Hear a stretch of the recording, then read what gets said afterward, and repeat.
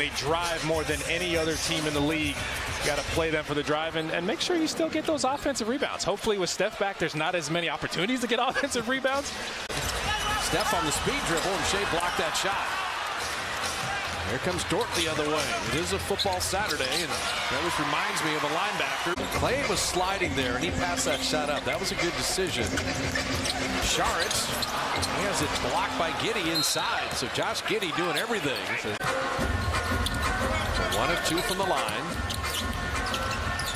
Saric attacking. Saric laying it up and in. Steph Curry's back. The Thunder are thinking, we got to play better too. Jamski shot that 3 long. Saric will track him. They're the only team top 10 defense, top 10 offense. Williams quiet in that first quarter. Missed the 3 there. You're fortunate. Warriors don't have anything going. Chris Paul 3.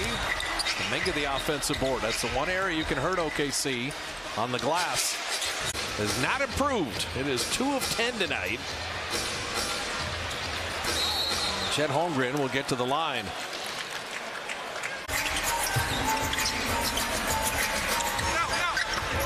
Kuminga inside. And Saric is a really smart player. And defensively, he just anchors everything. The Thunder get whatever they want right now. Saric on the shot blocker and scored over Holmgren anyway. The NBA is trying to get rid of the mentality behind load management, just missing games. That man is trying to play. Stay away from getting frustrated.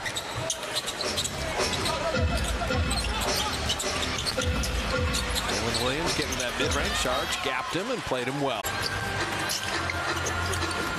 Setting up Saric around Holmgren, and just the size of Holmgren. Saric, an open 3. So the ones that were going down earlier are not. Jalen Williams running it back. Here comes Steph the other way. So the ones that were going down earlier are not. Jalen Williams running it back. Here comes Steph the other way. Well, even if you win it, you got to shoot it. Shoot it. Saric does. Did well to hit iron. Kenrich Williams trying to get forward version of Jalen Williams the ball. Got clock at 4. There's the guard version. Jalen Williams missing, and Saric tough rebound.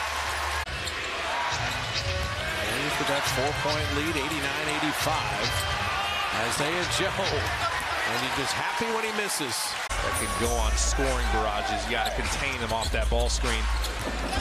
Saric on the roll. Giddey is there, and Giddey knocked it away. Dario stayed with it nicely. Try to make them. Got to play outside in. Exactly. The only way you can lose. Stay inside the 3-point line.